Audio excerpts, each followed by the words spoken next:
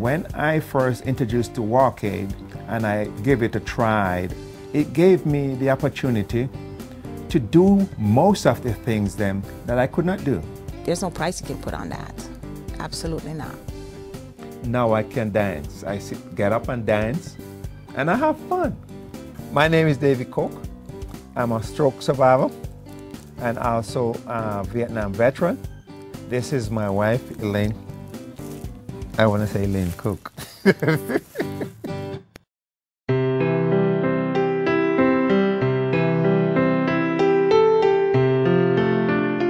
When I had my stroke, and mobility was very restricted for me, and what you call a drop feet. A drop feet that hindering me from going to the yard and walk around in my backyard, or even walking through my regular home. What my biggest fear was falling. The impairment of his left leg, it slowed him down tremendously. He went through a serious depression there.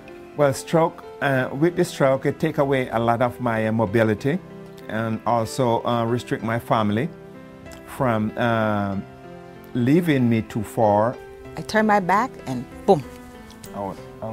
He's down on that shoulder. And so that was a long trying thing. We had to get him to the emergency because I was afraid he had, damaged his shoulder.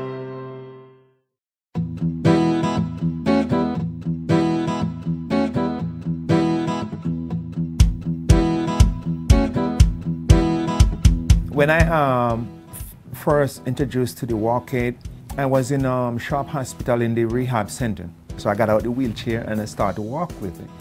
It gives you a sense of something that I lost.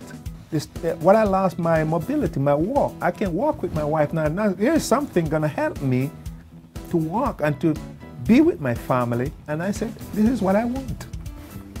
It makes them happy.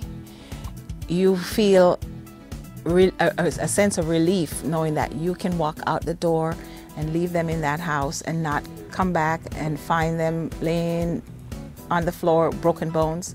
You can't put prices on those things. It's just a sense of relief for me, knowing that he's happy, getting in and out of his chair, climbing the stairs, standing at the stove, fixing his breakfast, and just going about anywhere in this house. I don't have to worry about that anymore. Try the WALKAIDE for a week. That's all you're going to take to convince you that you need the WALKAIDE. A week, not a month, a week. Just imagine the fact that you can move around freely.